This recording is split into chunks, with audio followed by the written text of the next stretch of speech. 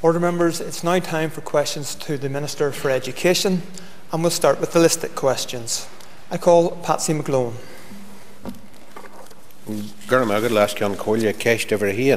Thanks very much, Mr Deputy Speaker. Question number 1. The current arrangements allow teachers to use a range of assessment techniques that suit the nature of the work being assessed and the purpose of the assessment, including assessment for baseline purposes. While not a statutory requirement, it is good practice for transition information to be passed to parents from their preschool settings. SEA introduced a transition form to assist this, although many settings have developed their own. Many preschool and Year 1 teachers also meet in August-September to discuss children's progress.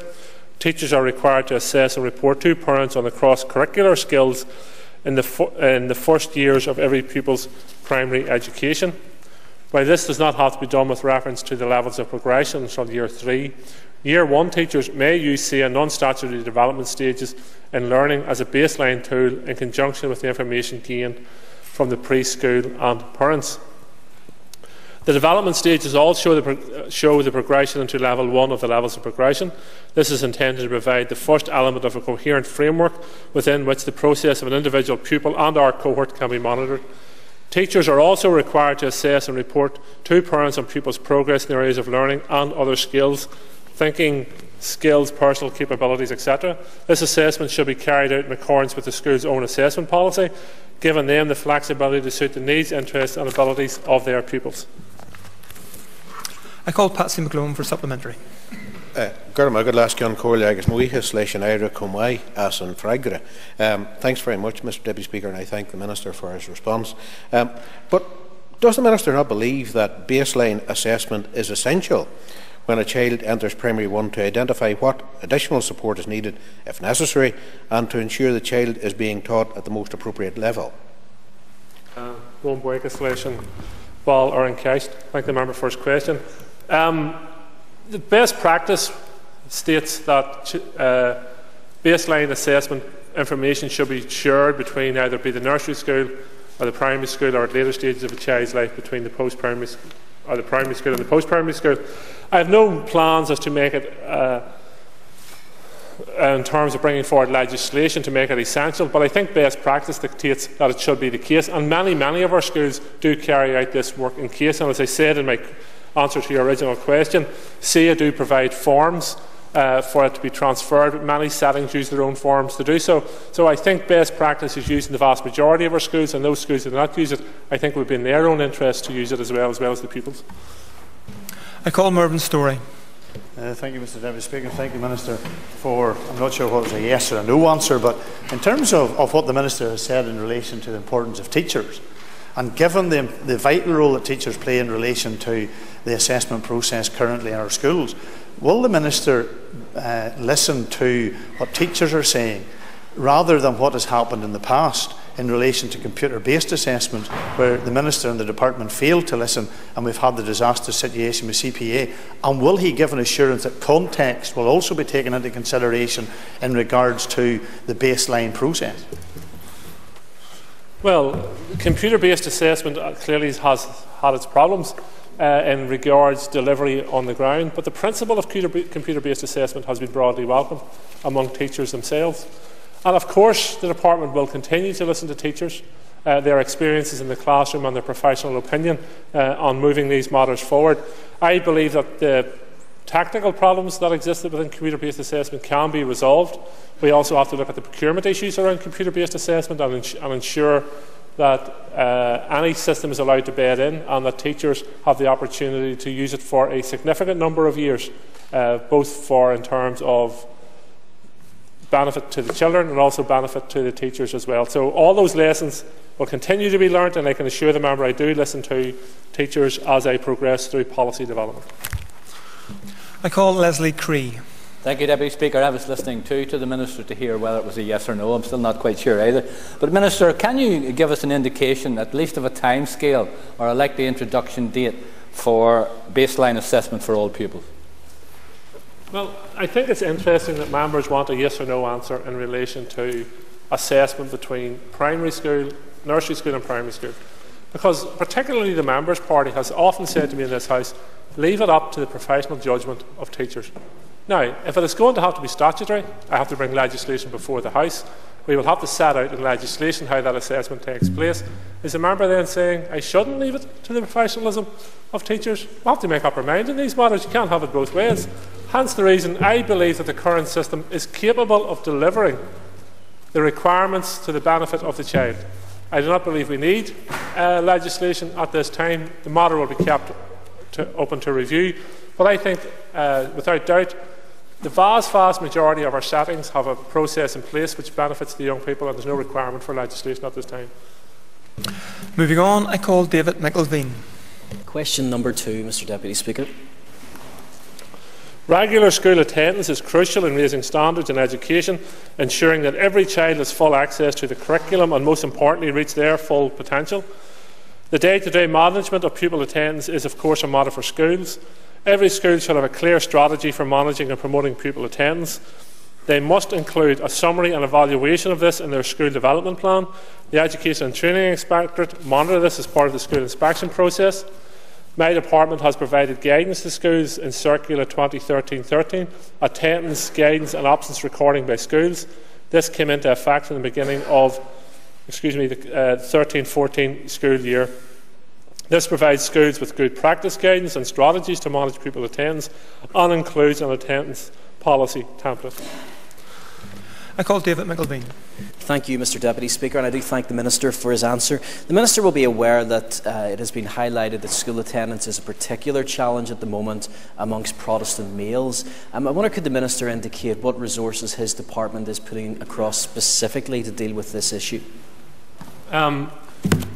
The issue of educational attainment among working class Protestant males has been highlighted particularly through the Purvis report and other evidence. My department has in place policies which support all sections of our community in relation to educational under-attainment, though I do believe that there is also a responsibility on community leaders, on political representatives and those with influence within communities to emphasise the importance of education, the benefits of education. But of course the member will be aware that if you tell a child at 11 they failed, the child will automatically think it's not the education system's fault, it's their fault, and therefore they will disengage from education. So I would suggest that the member reviews his own party policies in relation to education if he truly wishes to raise educational attainment upon Protestant working class males. I call Michaela Boyne.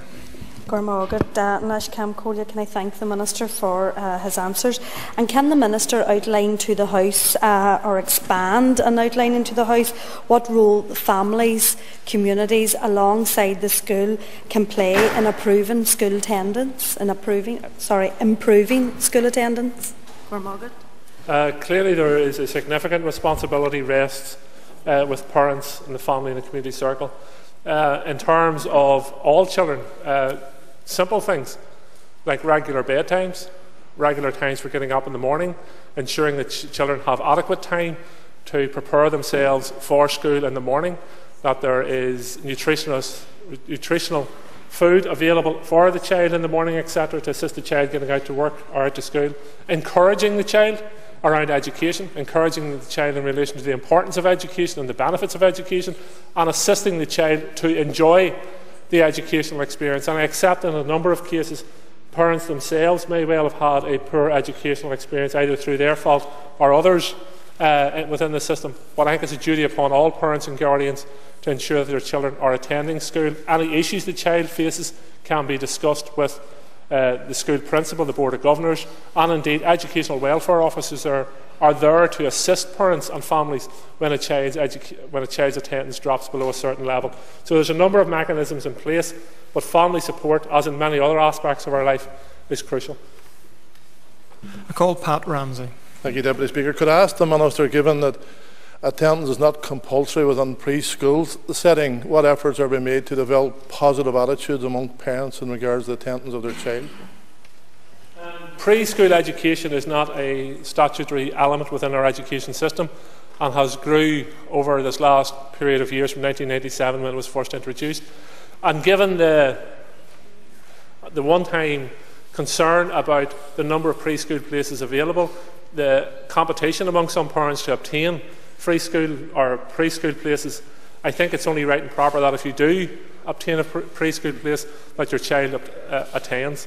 I don't have no, considering that the attendance or that stage of our education system is not statutory, there would be no point in bringing forward any statutory issue around actual attendance at it. But I think it is the most valuable part of our child's education.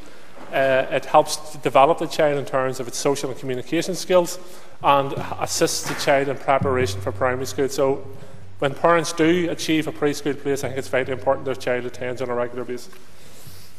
I call Robin Swan. Has the Minister had any conversations with any of his other ministerial colleagues either across the water or throughout the EU about how they actually tackle per school attendance policies? I have not specific conversations with any of the ministers in relation to this matter, but we do have regular conversations about the educational system in general, particularly with my Welsh counterpart and indeed my counterpart in Dublin, Rory Quinn. So all aspects of education are covered. What we are trying to achieve is achieve an education system which is attractive to our young people and delivers results for the individual and also for our economy as well. I call Kieran McCarthy. Question number 3 to the Minister. All sectors have a role to play in providing a network of viable and sustainable schools to meet the preferences of parents. Given demographics over this last number of years and projections going forward, managing removal of surplus places is a natural consequence of ensuring we have a system capable of effectively meeting needs of our society and going forward. As there are a finite number of pupils for which education provision is required, any growth in one sector will inevitably impact on other sectors. Surplus places or unfilled places are defined as the difference between the approval enrolment and the actual enrolment of a school. The overall level of unfilled places will only reduce through an increase in the pupil population, a reduction in a school's approved enrolment number, or a reduction in the number of schools. I call Kieran McCarthy. I thank the Minister for his response, but given the potential for integrated schools to provide for much more sustainable education into the future, was the Minister disappointed that there was so little consideration of integrated schools in the plans produced by the local education boards, library boards? All the area plans, those published in terms of the post-primary plans, are now being sifted through a steering group, which also consists of the integrated sector. And I've on record as saying that when shared education opportunities arrive, whether they be shared education or integrated opportunities arise, they should be followed by the relevant authorities. And I can appreciate the member's support for integrated education, I'm not questioning that, but I don't believe that integrated education is the sole answer to surplus educational places moving forward. When we open up an integrated school or an Irish medium school or a maintained school or a controlled school, it takes pupils from one or other of those sectors or a mixture of sectors, perhaps an integrated sector. It still leaves you with surplus places. Integrated education stands in its own right and should be promoted and facilitated in its own right, not simply as a way to reduce school surpluses or school place surpluses. I call Pat Sheehan. I wonder, could the Minister give us his assessment of this issue of surplus places in our system and what plans, if any, he has to remedy this situation? One of the driving forces behind area planning has been the fact that we have significant surplus places within our schools estate. If we are to create a sustainable schools estate moving into the future, we have to deal with that, and we have to deal with it in a planned way. Over a number of years, we have seen school closures, schools being allowed to die on the vine as such, where over a period of time, parents or demographic changes have taken place, or confidence in the school has changed, wherever it may be, and a school gradually loses numbers and numbers. And the managing authorities were not taking a responsive role to that. I believe through area planning we can now take responsive roles much earlier in the process to either secure the sustainability of a school going into the future, or take actions to close the school if necessary and protect the educational outcomes of the young people attending that school. But I believe both through area planning, through how we budget and finance schools, and how we encourage sharing within our schools estate, we can reduce surplus places. I call Joe Byrne. Thank you, Deputy Speaker. I thank the Minister for his answers. In the absence of the ESA, can the Minister state who should take the lead at a local level in trying to promote a shared educational pathway as a possible solution to addressing the needs of the threat of some local primary schools? Well, I think the lead ideally should come from parents and pupils and teachers and boards of governors of schools. That's where the lead needs to come from, and in terms of that should be responded to by the managing authority, whether that be CCMS or one of the boards, and moving forward. And I think they should respond positively where there is a demand for a shared education programme moving forward. I call Stephen McGlone. Thank you, Deputy Speaker. Can I ask the Minister how the demand for integrated schools is ascertained in areas where integrated schools aren't available? Integrated schools, as with any other school, the demand is measured in terms of parental preferences, in terms of responses to school places, etc. Also through in terms of community projects or community programmes of work. If parents wish to come forward and establish an integrated school in a rural area, 12 pupils can establish an integrated school. In an urban area, 15 pupils can establish an integrated school if there's no other schools available in the vicinity. So there is the process is there, and the process has been simplified over the years to assist parents to promote and bring forward plans for integrated education. Moving on, I call Sydney Anderson. Question 4, Mr. Deputy Speaker. My department is not involved in an investigation into alternatives to free school meals as an indicator of social deprivation. My department takes the view that entitlement to free school meals is an effective indicator of social disadvantage. Free school meals entitlement has a number of characteristics that make it the most reliable indicator for identifying social deprivation. It relates to the individual pupil, so it's more robust than a spatial measure, which assumes everyone in an area is alike. It is updated on a yearly basis, so it is current. It is clearly gathered at school level and is available to us as part of the census return. It is highly correlated with multiple deprivation measures and with income deprivation affecting children index. Where appropriate, the Department utilises spatial methods of deprivation. For example, the multiple deprivation measure and information on the residents in neighbourhood renewal areas are used in relation to a number of its programmes such as extended schools and Sure Start.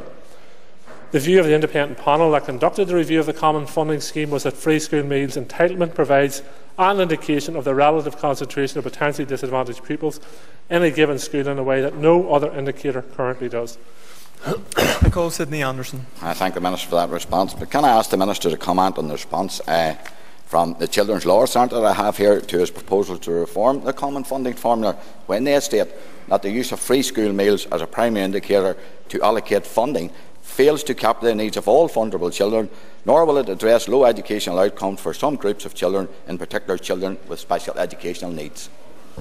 I totally reject their finding. I believe that when anyone looks at my record in relation to special educational needs, no one from a fair basis can suggest that I have discriminated against children with special educational needs in any way. And no one, in my opinion, can bring forward a sound argument which suggests that changes to the common funding formula, which I have suggested, which make no changes whatsoever to funding for special educational needs, will disadvantage children with special educational needs. So I reject their commentary. I call Maeve McLaughlin. And I thank the Minister for his answer. But can I ask the Minister then why poverty and social disadvantage still play a determining factor in our school and education system? The reason it still plays a factor is because we have not taken any actions to robustly correct it. And those who criticise free school meals entitlement, and those who criticise directing further finance and more finance towards large groups of children with free school meals and social disadvantage, have ignored that fact for decades. I'm amazed when I see all these people coming forward now talking about the rights of children, talking about the rights of socially disadvantaged children, talking about the rights of special educational needs children, talking about the rights of children in general. They have ignored for years the fact, and it is a fact which is reported in the All-Party Public Accounts Committee report.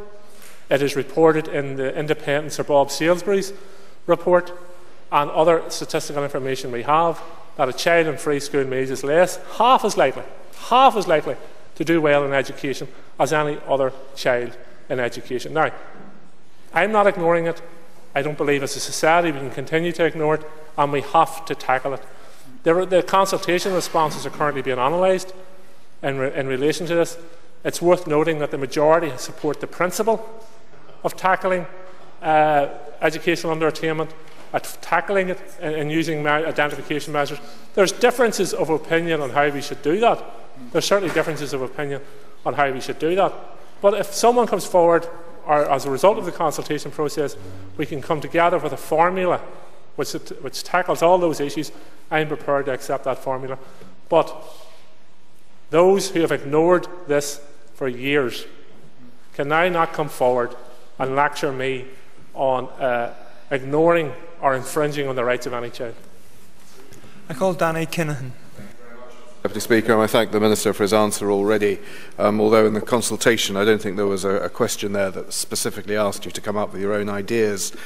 But has the Minister investigated the policy of using data from super output areas rather than individual households as criteria for assessing eligibility to free school meals? And if so, what was the result of that investigation? One of the principles of a consultation is surely have you an alternative. Surely that's the central principle of a consultation. If you go out with a consultation and say, do you agree with me or not, that's a ballot. It's not a consultation. They're different. And I think there's certainly a duty upon all the political parties and those who strongly condemn me for using free school meals entitlement and tackling this issue. There's certainly a duty upon those parties to come up with an alternative.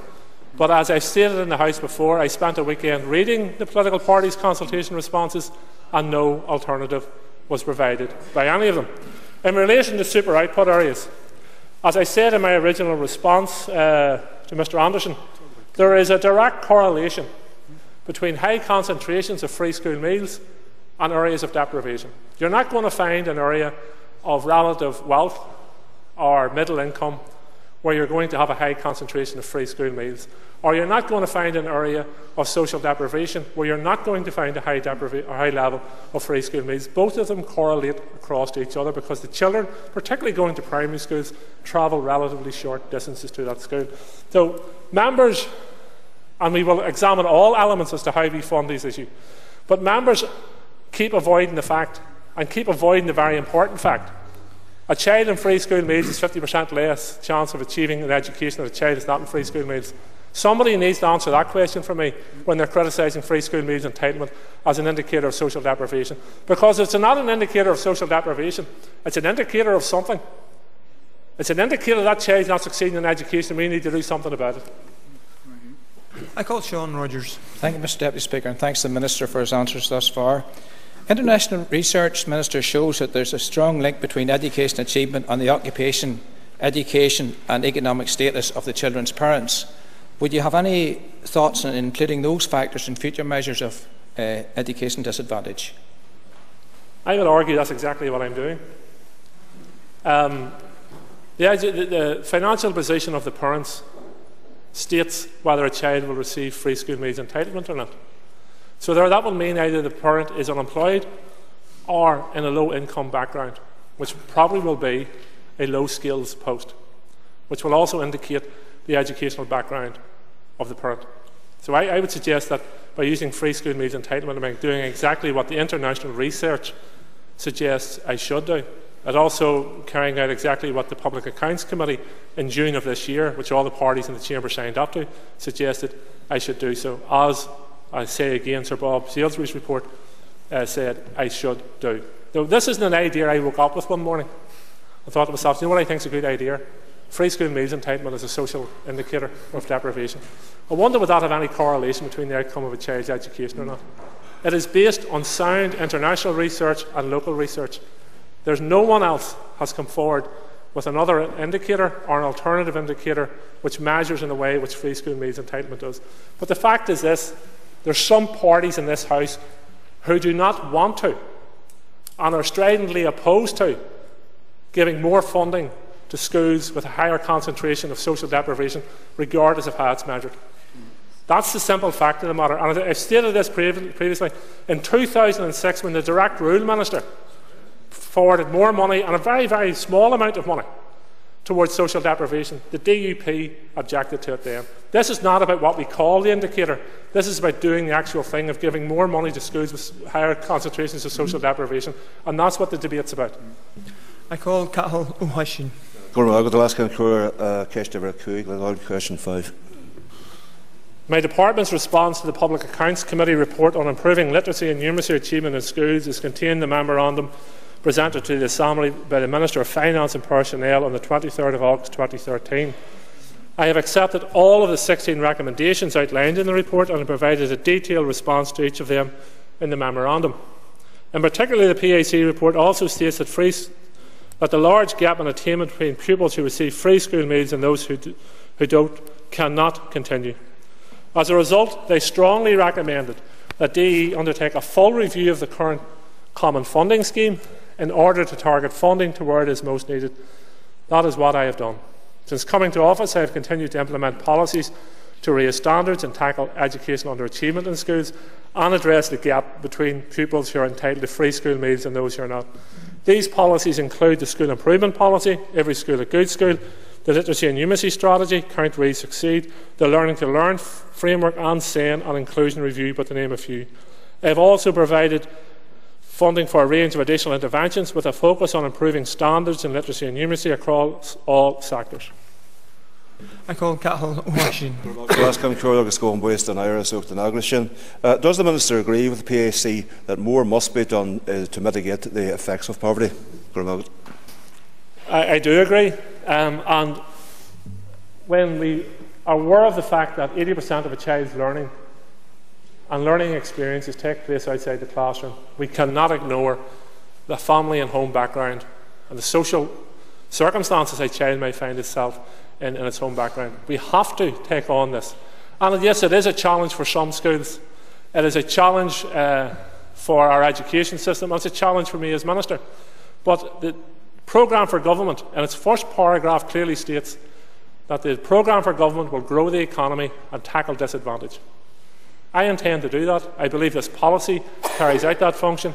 And time again, how many reports does the Assembly have to receive, even its own report, from the Public Accounts Committee, one of the most highly respected committees in this building, when it tells you that you should, one, review the common funding formula with a view of directing more funds towards social deprivation, free school meals, and two, it also indicates that children in free school meals have less of a chance of succeeding in education. Do I just ignore it because it's an uncomfortable conversation, because it may cause ripples, because it may cause consternation, because it's controversial? I heard one expert recently say these proposals should be dismissed because they're controversial. We're politicians, we're political leaders. If we were to avoid everything that was controversial, we would have achieved nothing in this society.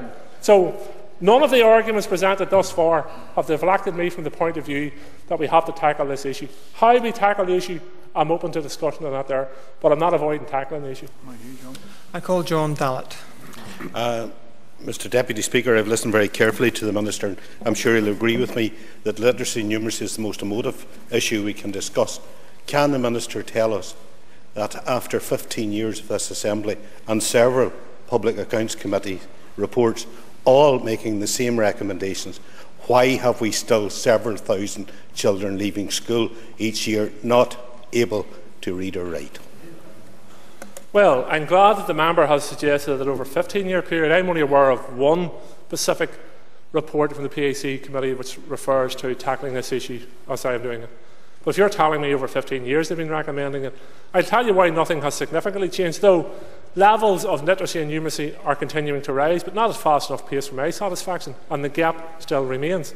I'll tell you one of the reasons why: because we haven't been determined enough to do anything about it, because we have avoided the issue of funding it, because we cannot expect our schools who are dealing with high levels of social deprivation to carry out that task on the same basis as a school which is not dealing with high levels of social deprivation.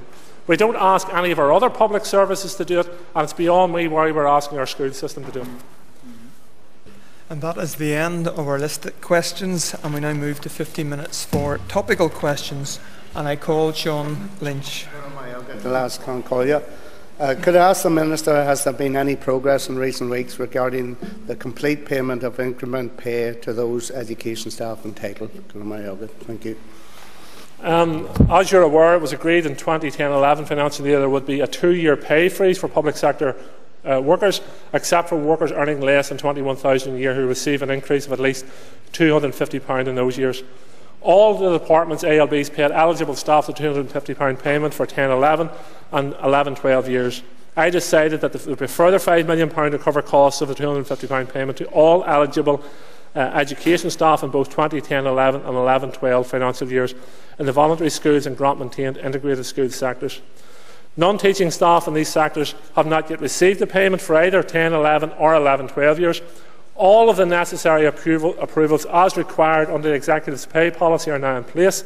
Schools have been asked to provide details of all eligible staff, to date. Over 90% of schools have responded. In relation to other increment payments, there was the agreement didn't come through until July. It is usually through in April. I have given all approvals within my own department. This is a public sector pay issue that has to go through the approvals of the Executive as well. We have taken measures to ensure that in future years this will be dealt with much more quickly, but I accept and understand the frustration of those staff who have yet to receive their payments. But I can assure the House and I can assure those staff that my department is doing everything within its power to ensure that money is paid out to those staff as soon as possible. I call Sean Lynch. Going Quakers as an area as an fragration, and I accept the Minister's assurance, but can the Minister give an assurance that such delays will not happen next year? Well, we have taken a number of measures in terms of annual pay increases and increments, and we have split those, and we have got agreement from DFP to move that forward in the manner in which we're doing now. I believe that will decrease delays in future years and ensure that we don't run into this problem again, and ensure that workers receive their payments that are due in proper time. I call Chris Hazard. Can I ask the Minister for an update on a recent trip to Ontario, Canada, please? I travelled to Canada and America at the start of October. I particularly wanted to visit Ontario as it had went through a programme of radical change over this last 10 years in relation to tackling educational underachievement across the board, and particularly tackling educational underachievement from those in socially deprived backgrounds. I have to say the debate and the discussions I had with both the Minister, senior officials, trade unionists and teachers and parents on the ground was very enlightening.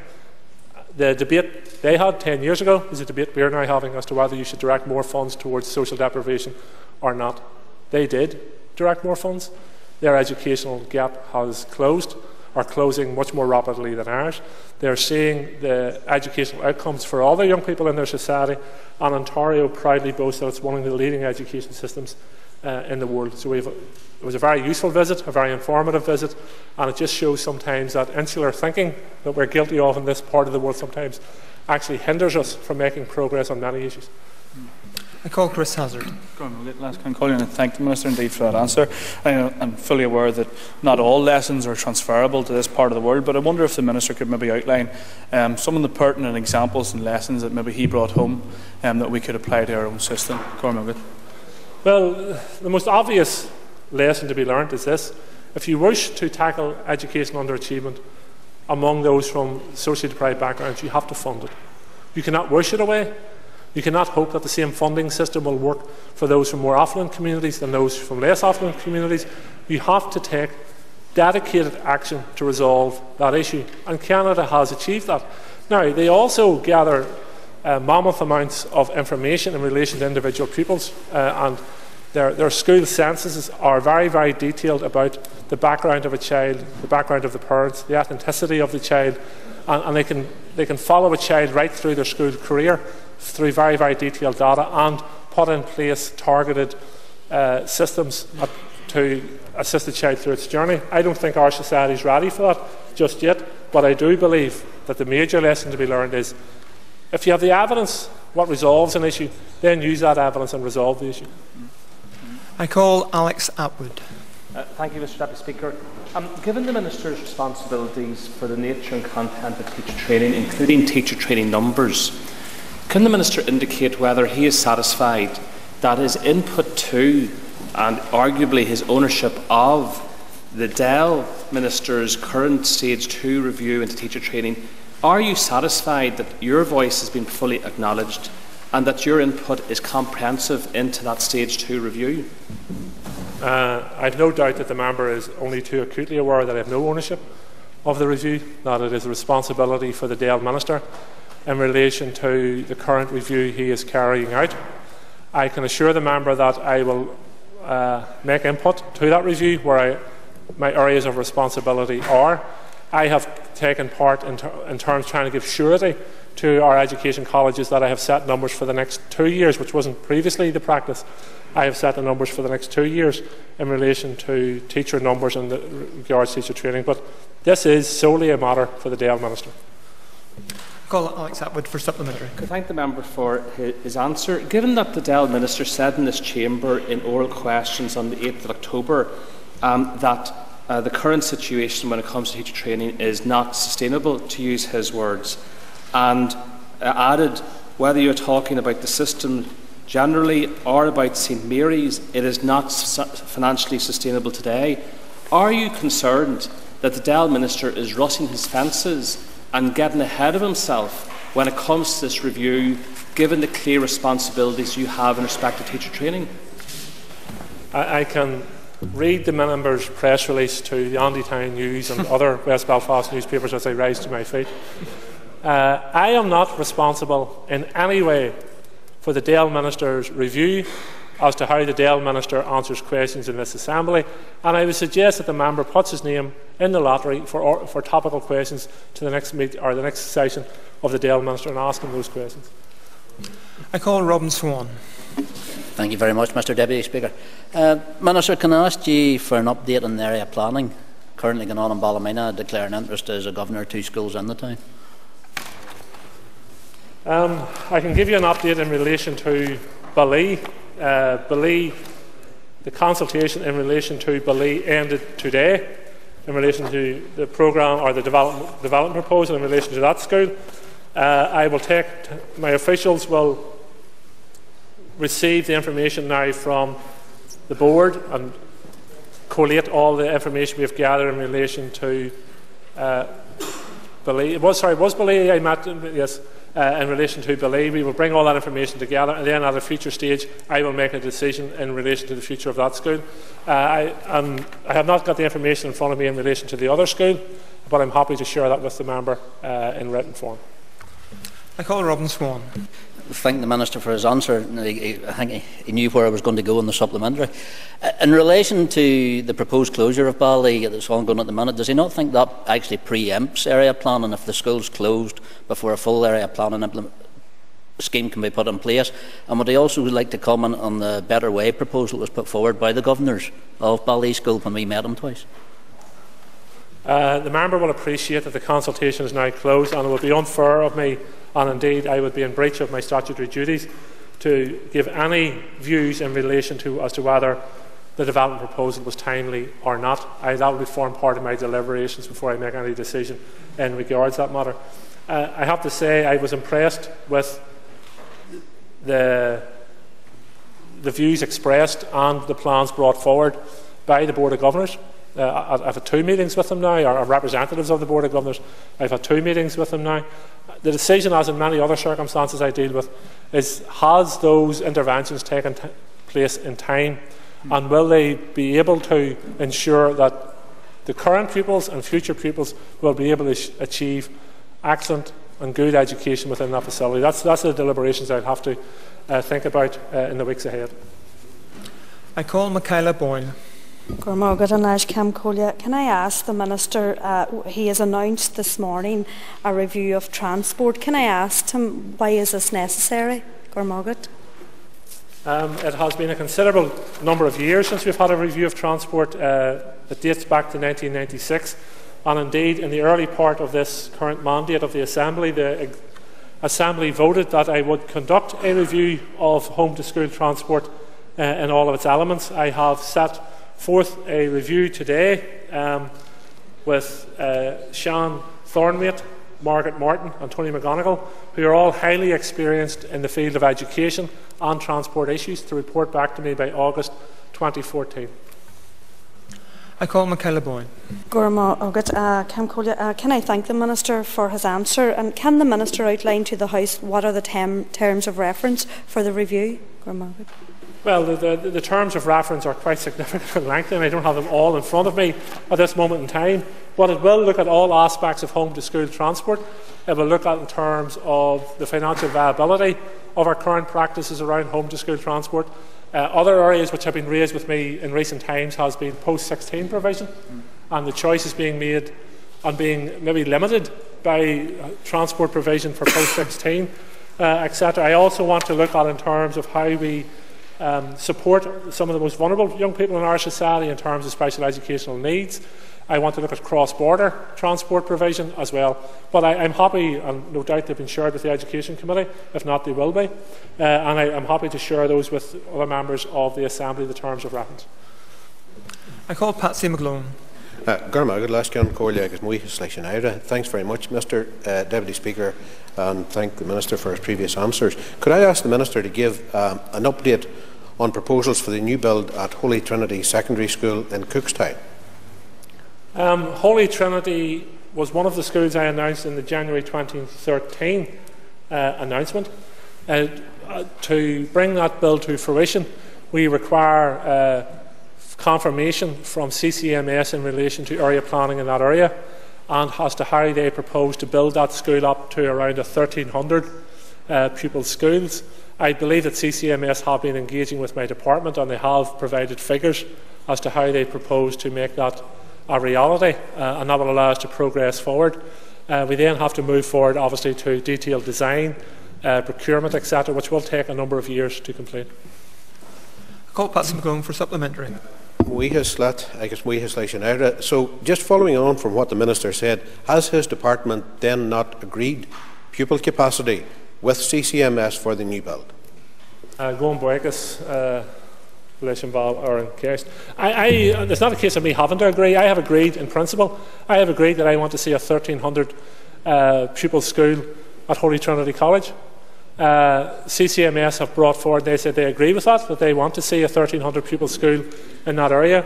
I believe, and I stand to correct because you appreciate it with all the details in front of me, but I believe that CCMS are preparing plans as to how that will be achieved in the period ahead. But I'm not concerned in relation to this matter. I believe that Holy Trinity College has got the green light. In fact, I know it has. I give it to it. And that build will take place in the next number of years. It's a core central school in that constituency, and will continue to be a core central school in that constituency, only in a new building. I call Phil Flanagan. The Minister may be aware that, along with MLAs from other political parties, that last week I met with the Chief Executive and the Deputy Chief Executive of CCMS to discuss the future of BRELA, and they informed us that they have procedural difficulties in approaching schools or managing authorities in the south to explore a partnership approach. Can the Minister give me and other MLAs that are interested in this proposal that CCMS are free to approach Donegal VEC or any other schools to explore a cross-border learning community for that area? I'm not aware of any power I have to stop them carrying out such exploratory work or indeed engaging with schools across the border. If they require my permission to do so, I can assure you I'd give my permission to do so, but I'm not aware of a power to stop them. If it's a case of me having to go through protocols and informing Minister Quinn or indeed the Department of Education and Science in Dublin, I'm more than happy to do so also. My main interest in this is that to ensure that we have a viable, sustainable educational facility or facilities in that area. I call Phil Flanagan. I thank the Minister for his answer. Work that has been done in the local area demonstrates that over the required number of 24 subjects can be delivered at a GCSE level if there is a partnership with schools in Ballyshannon and Bundoran. But given the reluctance of CCMS to actually bring forward or to look at this matter, would he be inclined to try and discuss this at some future stage with the Minister of Education in the South, Rory Quinn? I'm happy to raise the matter with Minister Quinn, either at one of our formal meetings or an informal discussion with him. I have a meeting with the Area Planning Steering Group this week, and they may present an opportunity for me to raise the matter, or CCMS may well raise the matter with me at that. And that is the end of questions to Mr.